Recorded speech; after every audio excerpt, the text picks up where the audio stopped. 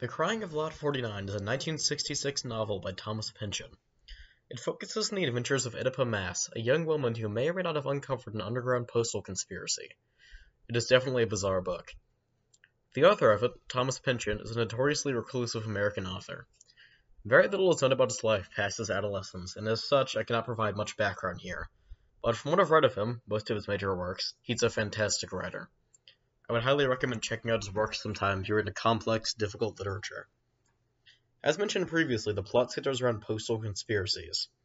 The book opens with Oedipa Maas, the woman I mentioned earlier, becoming the executor, or executrix, as she's referred to in the novel, of the estate of Pierce Inverarity, her former lover. After a series of convoluted events and connections, she notices a sign called a muted post horn, seen on the cover shown in the background of this video, graffitied in the wall, with the acronym WASTE written under it. This leads her on a hunt to uncover what's behind these symbols, which ends up, maybe it's not made clear in the novel, being associated with two mail services known as Tristero and Thurn und Taxis, the latter of which being a real company, which were involved in a mysterious underground mail service. The plot gets increasingly complex from here, but I will refrain from spoiling it. Basically, don't go into this novel expecting resolution and a conclusion of the various novels brought up in it, mysteries brought up in it, as you're not going to receive those. It's left intentionally vague whether any of this is even happening in the reality of the book. I personally think those aspects of the novel are a plus, but if you enjoy more standard books, I can understand being frustrated by those. One of the main things Pynchon is praised for is his prose, which is absolutely present in this book. The way it's written is somewhat of an intermediate between incredibly difficult novels like Ulysses and more standard books like, well, most of them ever written. Despite being easier than some of his later works, such as Gravity's Rainbow and Mason and Dixon, which are also incredible, it is still a challenge. However, it is a very rewarding one.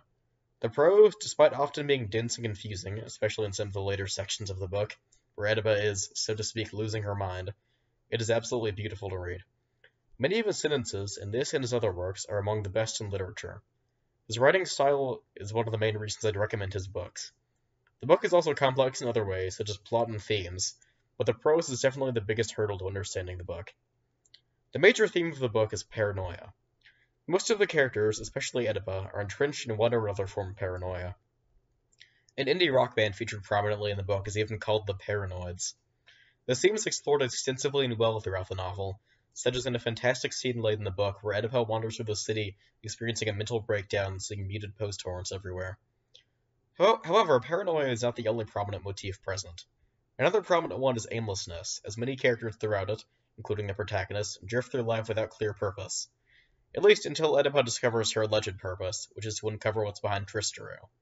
Another element of the book's theming is its setting in mid-1960s America. The political atmosphere of the time contributes a great deal to the general mood of the book. The characters in this book aren't well developed in the traditional sense, but that is somewhat of a staple among Pynchon's novels, and a good one considering the style of books he writes. The majority of his characters are more so archetypal, functional, or comedic, compared to being fully formed people. This serves his work, though, and I imagine his books would feel quite different with extremely deep characters. The majority of his novels, including this one, focus more on the plot and themes of themselves compared to the characters. I will say, though, this, like most of his other books, does still have quite a few memorable and entertaining characters, such as Dr. Hilarious and Mike Fallopian. Yes, all of his characters are named like this. No, it's not a bad thing. Dr. Hilarious is actually a good example of one of his archetypal characters. The character is a German therapist, later revealed to have previously been a Nazi doctor, who uses drugs heavily in his attempts to help people.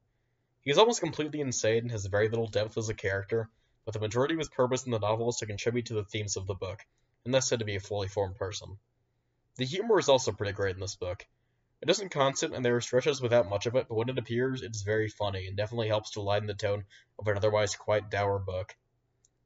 In conclusion, The Crying of Lot 49 is a really good book, which I highly recommend. It's fairly difficult, but it's very rewarding if you can push through the challenge.